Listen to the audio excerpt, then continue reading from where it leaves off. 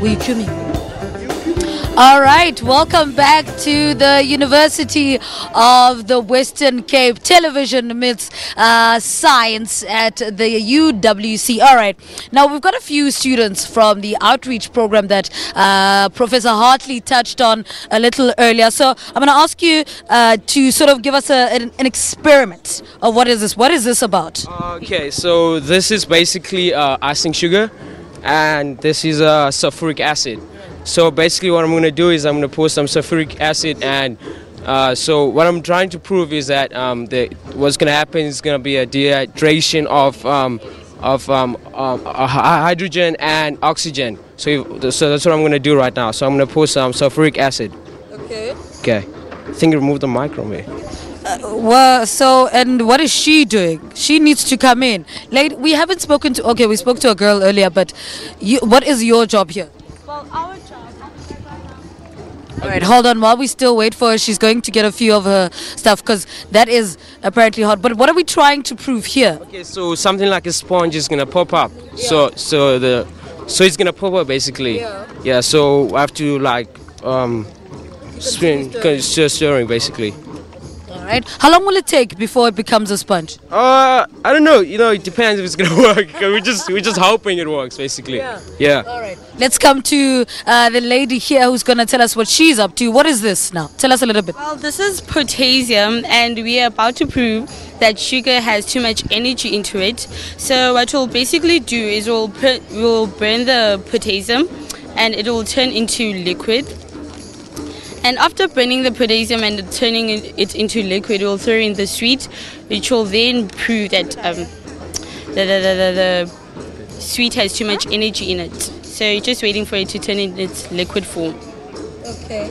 All right, I know a lot of dietitians will be very happy about this, that sugar has too much energy in it. So this is what they're trying to prove, that you can't have your tea with sugar in it. Sugarless society. Yeah, and it will give off an exothermical reaction, which will give spark to the... Breaking. It's coming. All right, let's see. Okay, here we go. There it is. It's turning it into a sponge. Here we go. There it is, turning into a sponge. The power of science. All right, and then there was icing sugar. Hey, it was sugar with sulfuric acid, and there was sulfuric acid and the mixture of icing sugar. So basically, this dehydration of oxygen and hydrogen. Yeah. And it really stinks. And it does stink. Hey, all right. I'm gonna see if we can move to the next table. Well, before we move to the next table, let's see about. There it is. There they throw in a sweet, and to show the energy that sugar has. This is what this experiment that you can see on your shirt there is trying to prove, that sugar has enough energy. They used a sweet there. All right, I'm going to try and reverse back. Hopefully I don't fall. And then we're going to speak to Ashton Secondary School. All right, you must now tell us what your experiment does. The guy with the funny wig there. All right, tell us a little bit about this. We are going to do the rocket for you. The rocket works as follow. Just potassium chloride, we're going to heat it until it's heat cooking point, and then we're going to put on some sticks so that the oxygen that's inside the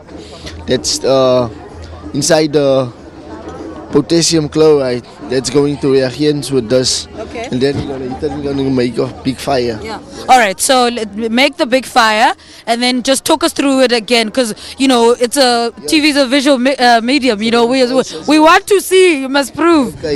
Yes, okay. We're going to heat it first. What is that he's got in his hand there? It's a gas. Yeah. Gas burner. Gas burner. It heats the potassium chloride. Yeah. So it turns into a liquid. Oh. Into a liquid. Okay. All right, so these are the young students that are part of the outreach program. If you've just tuned in to Morning Live and you're wondering what is going on, well, we're talking all things science at the University of the Western Cape. All right, and we're speaking to the students who are going to take us through what is going on at the moment. Okay. Now we're going to put the sticks into the... and see what happens. Yes. There, you see. Okay, so we must move where there's an explosion. Yes. Then. You can burn. The power of science. Yes. Very Now nice. that's what we do in Aston Secondary School. Our Yeah. teachers will learn us very much about science, and All right. forward to do it again. Yes. All right, so we need to move into the next school now. Now this school is Leierschool Dagbreek. Okay, all right. So now let's see, what is your experiment about? To the experiment, smile for the bee. Okay. It's hydrochloric acid and zinc granules that forms hydrogen gas, and then the lid of the Pringle container will pop. Okay, I'm gonna ask you to speak me through that because I'm pretty sure you've just spoken French right now.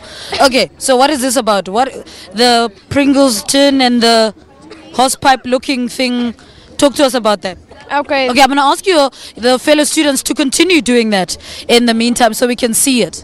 That's the Pringle container with a small hole in the bottom. Then we need the delivery tube, a stopper, some press stick, a conical flask, zinc granules, hydrochloric acid, and that's that. And a candle on stick and some matches. Yeah.